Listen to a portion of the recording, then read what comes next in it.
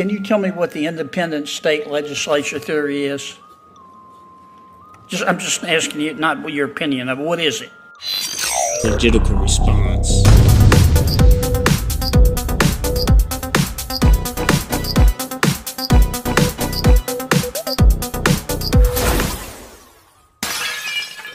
What's up, everybody? Thanks for tuning in. This is Legitimate Response, a channel focused mostly on politics, politicians, stuff they do, stuff they say, stuff they should say, stuff they shouldn't say, and the dumb crap that they don't know that they should know when being in politics. Now, what we got coming up here is a hearing for a judge in one of the lower federal courts, and she's being interviewed, you know, as these things go.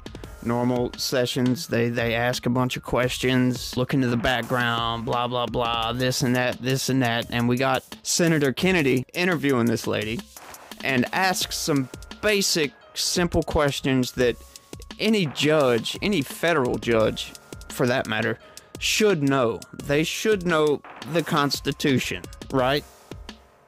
You would figure that any federal employee in general should know the Constitution. Well, we'll see that she doesn't know stuff that she probably should know. Let's roll that clip. Judge, on the far end. Tell me what Article 5 of the Constitution does. Article 5 is not coming to mind at the moment. Okay. How about Article 2? Neither is Article 2. Okay. Do you know what purposivism is? In my 12 years as an assistant attorney general and my 9 years serving as a judge, I was not faced with that precise question. Okay, so I'm going to interject right here real quick just to say this is a Joe Biden nominee. She seems to be kind of shy and laid back, right? The thing is, why as a judge or an assistant attorney general would somebody ask her what purposivism is? They would probably figure she would know that, just like anybody else would figure that they would know that. Speaking of, what is it?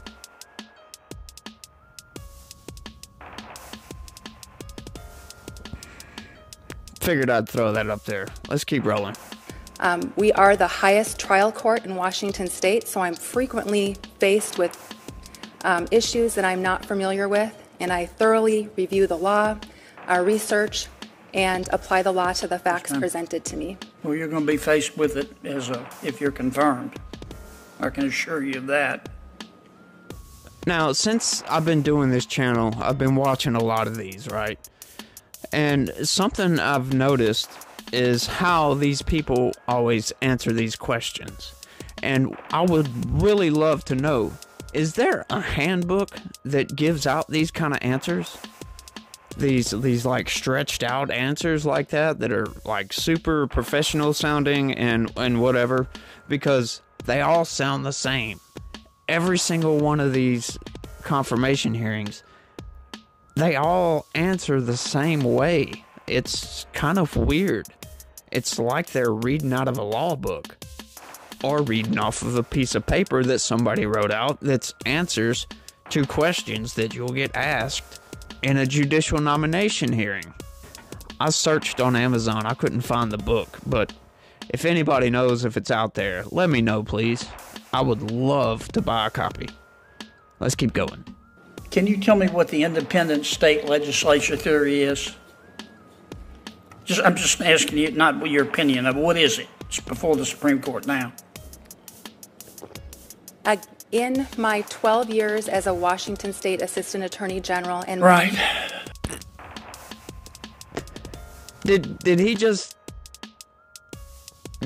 Let's keep going. That particular doctrine was not presented to me. I'm out of time. Thanks, Mr. Chairman. Okay, so there you have it. I just wonder who's making these nominations. You know, I know it's supposed to be a Joe Biden nomination, but you know, he's not really there all that much. And it sure does seem like he is making these nominations because,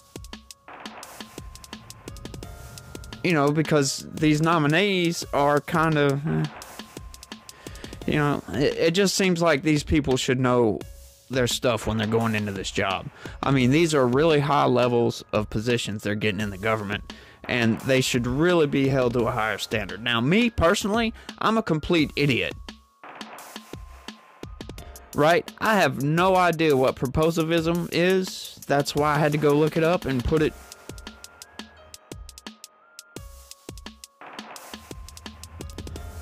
But I'm also not trying to be a judge on the federal circuit.